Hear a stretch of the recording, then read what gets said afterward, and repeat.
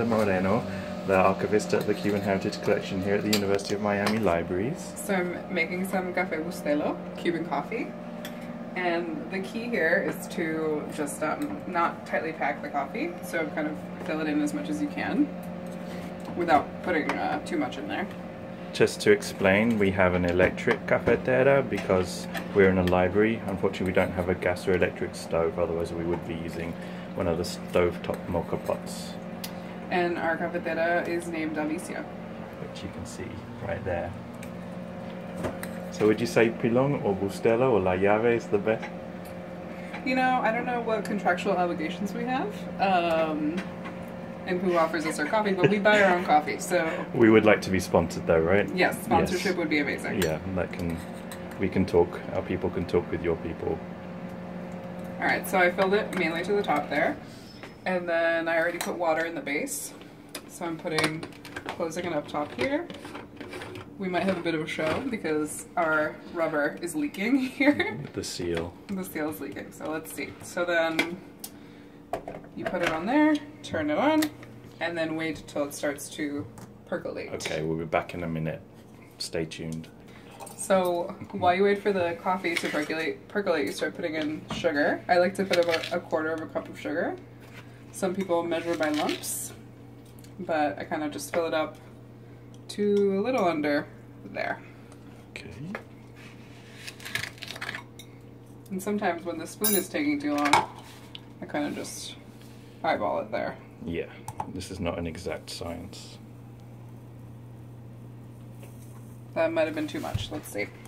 Don't think it's ever too much though, do you? No, never. No. Could never be. Good. So, there we are. Okay.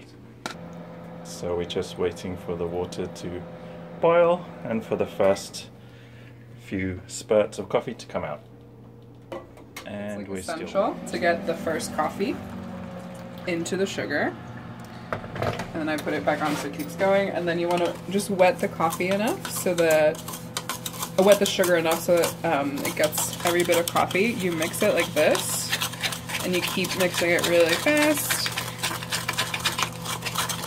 until it becomes sort of a light color, like a pale khaki color. Cafe au lait. Yes. And it gets lighter and lighter. Come on, Amanda. Put some elbow grease in. That's good.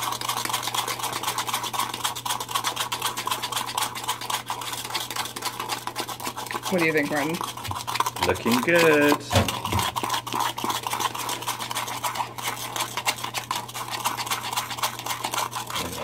Alright. So now, we wait till a bit of the coffee keeps coming up. It's very slow today. Yeah. Alicia.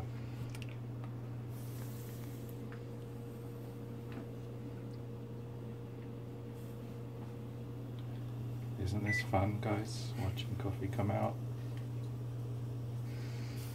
I think it will come back. Hold on. Alright, so I'll turn it off so we don't burn the coffee. And then we start pouring into the sugar coffee mixture. Yum.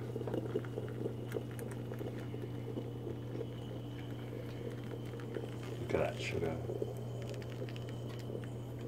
So the reason we did this, the oiliest coffee at the beginning onto the sugar was to create what we call espumita, which is the foam on top of the coffee. That's and like 2 inches thick right there.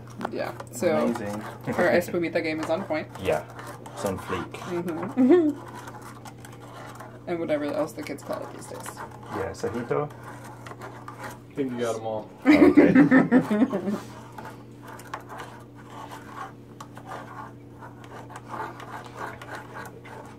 And then, yeah. So we have a selection of coffee cups. We have very nice Bustelo cups. We actually have the advertising collection that designed these, the Ricardo Arregui wow, okay, collection. Fancy. Very nice. Mm-hmm. So here we have our nice bit of coffee. Sometimes we leave room for milk, and then can't forget to top it off with the great foam we made. Look at that. I feel like Anna Garden. Well, there you have it, folks. Traditional, wonderful Cuban coffee with proper espumita done the old-fashioned way. Thank you, Amanda. Amazing.